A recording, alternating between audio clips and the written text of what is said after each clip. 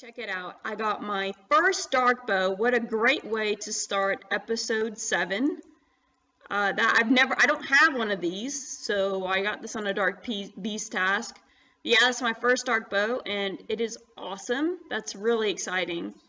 And that's a, what, 600k drop? Okay, here we guys are at the blood altar again, getting 79 rune crafting.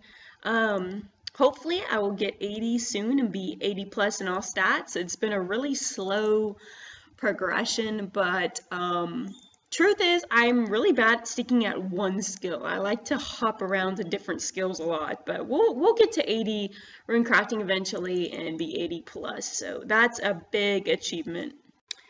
Okay, so I'm doing a Slayer task and I got 98 HP, one more till 99 HP, but I can't believe I missed that. Darn it, I was trying to catch it, but I was watching a show and it slipped before my eye. Alright, so I just got 81 agility. For anyone who wants some advice on grinding through agility, because it can be pretty long and tedious, what I do is I alch on my alchables.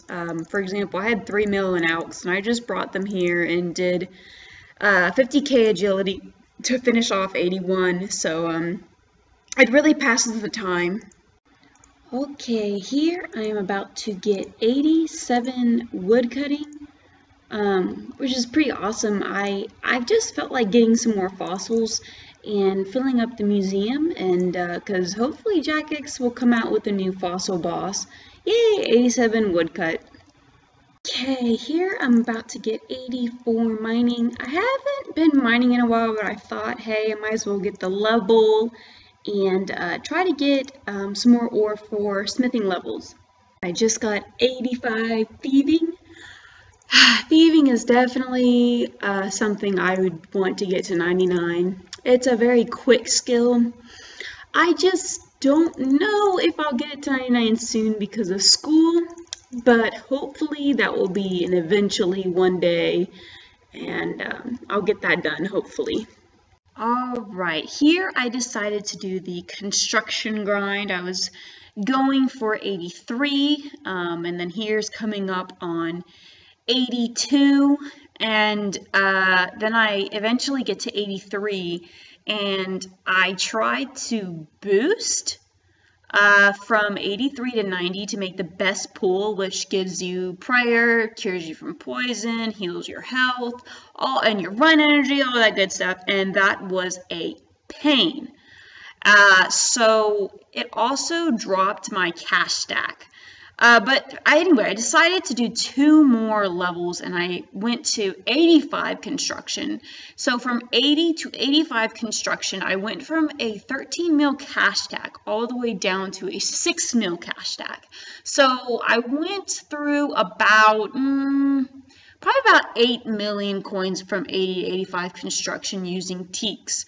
I did a plus, I think it was a +2 and a +3 boost with the saw and with the stew, and it was pretty easy. You can also use the T. A lot of people boost from 83, but that just takes forever, and I did not get lucky. And I had the planks, so I said, why not? Alright, I finally got the best pool in my house, which is great. I don't know, that's always really nice to have. I haven't had that in a really long time, so I probably won't come back to construction for a while because it is so expensive. So, but yeah, I'm glad I got that done. When I get a good cash stack and a lot more planks, I'll come back to it. Hey guys, I'm actually streaming right now, but I thought I would do a recording of 91 fishing. I can boost and now complete the Mortania diaries. So that's really exciting. I'm just pretty much AFKing while I study for midterms and answering questions on my stream. But yay! Okay, unfortunately I was not paying attention because while I do Abyssal Demons, I usually like surf the web, but I got 91 attack and I'm now 116 combat, slowly moving up. Guys, I just wanted to put this on video. Basically, I have my 9th Jad kill on my account. 44 minutes, my new personal best. No pet, but I'm going to go ahead and gamble the cape because I think I already have 2 in my bank. Let's double check that. I don't know why. I still get so nervous at Jad. Yeah, I've got 2 in my bank, but oh Lord. Anyway, here we go. Let's try to gamble the cape. I have a fire cape. Bargain to see if we can get lucky. Okay, here we go. Not lucky, of course, but we will continue with the Jad grind in the future. Okay guys, there is 81 Hunter. I'm not sure if I can do anything new with that. However, I decided to do some herbivore, and I even made a guide on my channel on it if you're interested in learning how to do it. But I'm hoping to get my hunting up a little bit and get some great herbs out of this. Alright guys, thank you, and I hope you enjoyed watching episode 7 of my Ironwoman grind. This grind was over 2 weeks. I haven't been playing as much lately due to the fact that I've been having a lot of schoolwork and projects and midterms. And so I haven't been playing RuneScape as much, but it's interesting to see the progress over 2 weeks, even with having a busy life.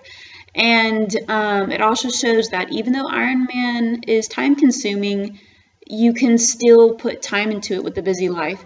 Thank you so much for watching, and please subscribe to my channel for more videos, and I love talking to y'all in game. Like and subscribe.